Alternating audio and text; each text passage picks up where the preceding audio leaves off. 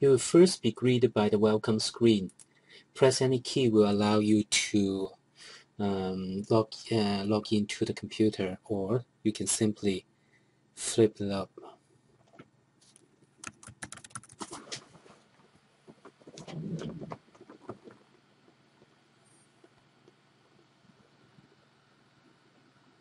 After you log in, you will be greeted with the Start menu. You can flip it by using your fingers if you have a touch screen. If you don't, you can use your mouse wheel button. You will flip it through the all the applications.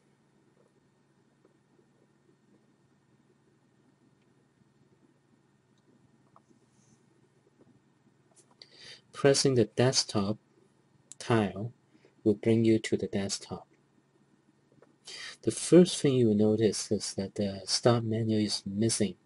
By flipping from the right hand side, that means from here, and then you will see the Start menu from here. If you don't have a touch screen, the easiest way is to press the Windows key, the Start key. You will also bring up the Start menu. The other way, if you want to do it with a mouse, so you can put your mouse at the lower left hand corner in here,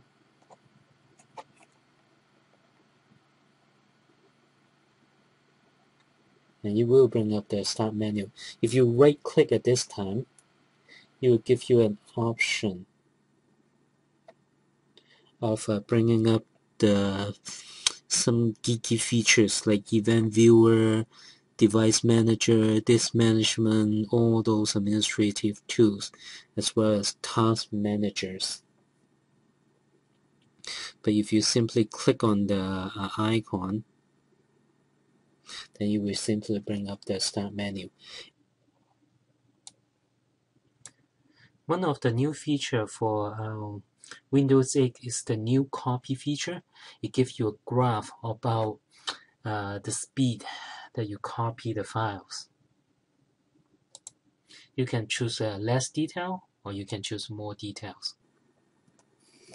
Another interesting feature of Windows 8 is the new enhanced Task Manager. So right-click on the taskbar and choose Task Manager. And you will see the more detailed information, and you can have a performance graph, application history. You can also choose like what application to enable to start up when the Windows boots up. There is also a new on-screen keyboard, and in here you can choose the size of the button. So you can choose the larger buttons, or you can choose the smaller or medium button, which is the default. There's also different kind of keyboards.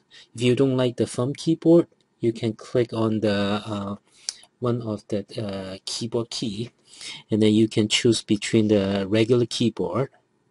This is the default one, or you can actually do a rating.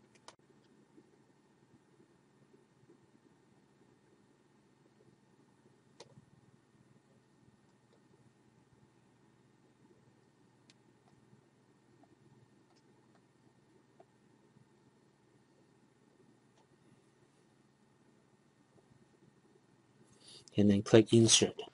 There's a new charm bar. You can activate it by pressing Window key and C if you are using keyboard. If not, if you are using touchscreen, you can just flip it from the right hand side. And then you can bring up the settings, device, share, and search. It is the same in all applications. So for example, if you go to say Internet Explorer, you can also bring up the charm bar, and then you can share. When you press the share, you will share the web page you are currently viewing. To switch to different Metro application, you just do the flip from the left hand side, and then you can switch between all the different applications. If you do like flipping inside and back, then you will bring a multitask list. There's also a very interesting picture password. So by entering some gesture, for example, you can draw on this picture instead of entering the password. So this will save you, if you have a touch screen, it will be easier for you to log in instead of typing in your password. And that's it for now. Thank you for listening. Tomorrow I will go for more details on each features.